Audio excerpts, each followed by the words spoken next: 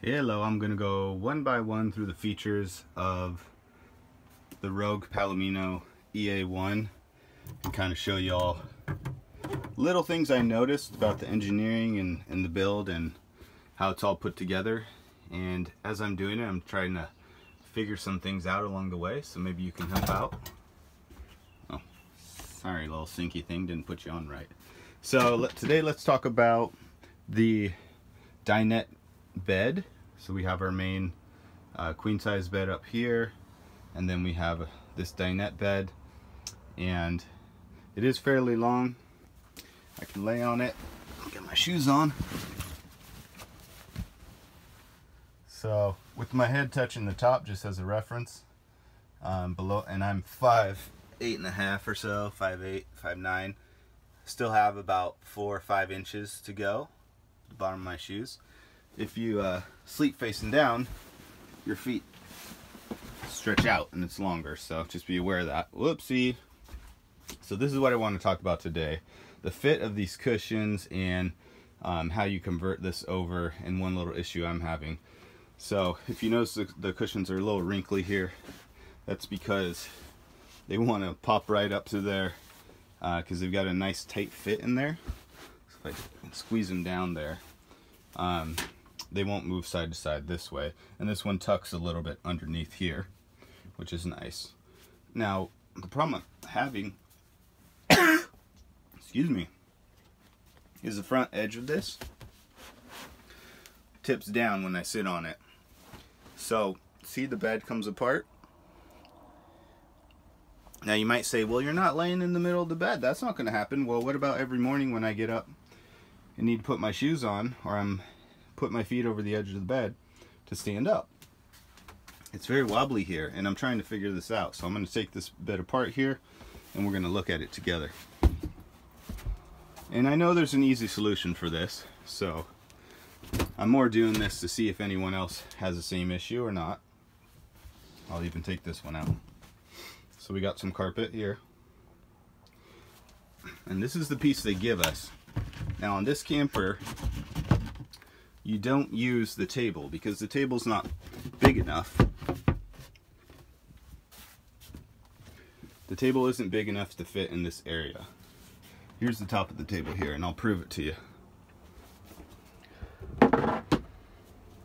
It just isn't wide enough to go from here to there. And I believe that's because when you have this in and it's twisting, it would simply just be too long to be able to sit or get by.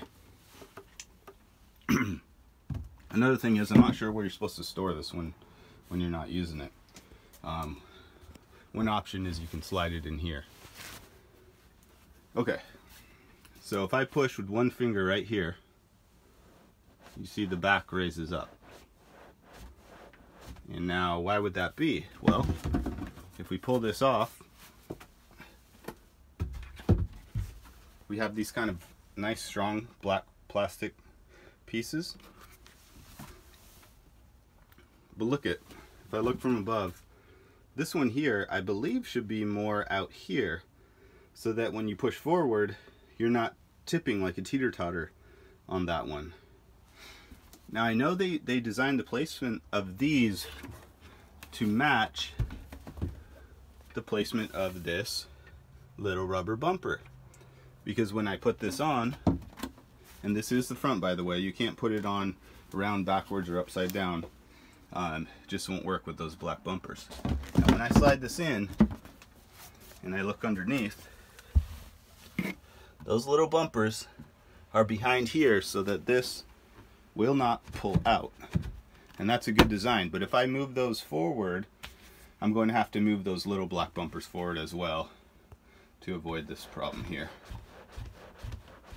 So if I have support right under here, I won't be able to twist it and teeter it on there. So that's the size of the bed there. And to get the table back on, a lot of people may not know this. I found it online through someone else. There's a secret little passage, little storage under here. And it even has a lock that you can lock on. And then we're going to take this, put it in here, screw it on. Now, you gotta unscrew it sometimes to get it in there before you can really screw it and lock it in. There you go. Then, now I don't have any place to store this. Hey kids, I'm just making a video in here for a minute. Almost done. I don't have any place to store this guy when I put the table on. Nothing convenient and obvious, at least, so I'm still trying to figure that out. But luckily we have lots of storage up here in this cabinet. We can slide it right in there and be nice and safe in there. So here's the table on, and then I'm left with my extra cushion here.